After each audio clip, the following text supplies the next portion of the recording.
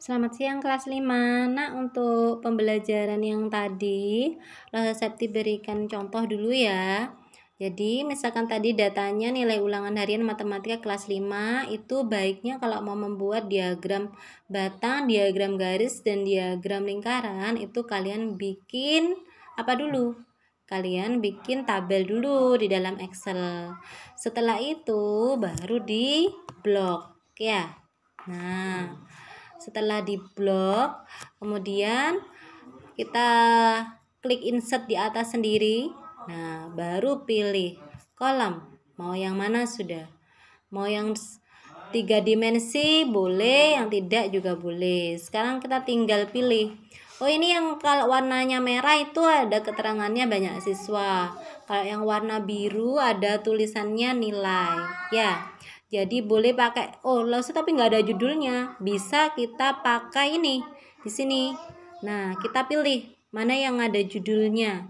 Jadi contoh misalkan Septi pilih yang ini ya, yang ada bisa pakai judul. Misalkan atau yang ini. Nah, ini bisa nampak. Jadi kalian pilih aja. Atau yang ini. Nah, ini juga bisa dikasih judul, nanti tinggal diklik aja kasih judulnya, diklik misalkan gini ya, set. Nah, diklik satu kali kasih judul apa, misalkan nilai UH matematika gitu ya, UH mat gitu. Nanti kalian kasih judul sendiri dah yang bagus. Kemudian yang sini aksis titelnya ini, yang untuk Y-nya ini kalian buat apa namanya, dikasih nama juga boleh.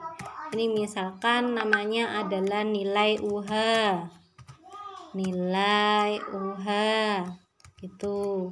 Kemudian yang di sini itu boleh dikasih nama juga, banyak siswa, banyak siswa gitu boleh. Sekarang aku mau yang lain caranya, bisa nah itu terserah. Aku mau yang bagusan, mau diganti-ganti, tinggal pilih stylenya di sini boleh. Ini banyak sekali stylenya, bisa pakai yang ini, nah bisa pakai yang ini, yang biru, yang mana aja deh ya. Terus kalau mau ganti-ganti lagi boleh, misalkan kayak gini. Kalau yang biru, jadi ini lebih nampak, ini sudah ya. Nilainya 50 diperoleh 7 siswa, 60 diperoleh 8 siswa, 70 diperoleh 9 siswa, 80 diperoleh 5 siswa, 60 diperoleh 3 siswa, 90 diperoleh 3 siswa gitu ya, 100 diperoleh 4 siswa. Nah, kalau kalian nggak srek dengan ini, misalkan pakai grafik yang lain gitu,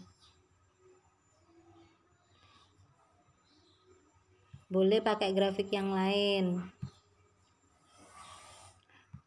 Kalau sekarang kalau sudah selesai, misalkan itu sudah selesai, boleh di copy, ditaruh di Word ya. Terus sekarang yang di blok lagi boleh.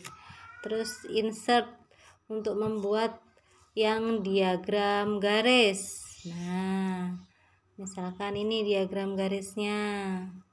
Ini nilai UH, banyak siswa, bisa. Kalau insert lagi, kalau mau membuat diagram batang bisa. Nah, ada keterangannya tinggal diklik. Nah, gitu ya. Atau dikasih nama sendiri boleh, dikasih judul boleh, kasih judul yang lain bisa ya.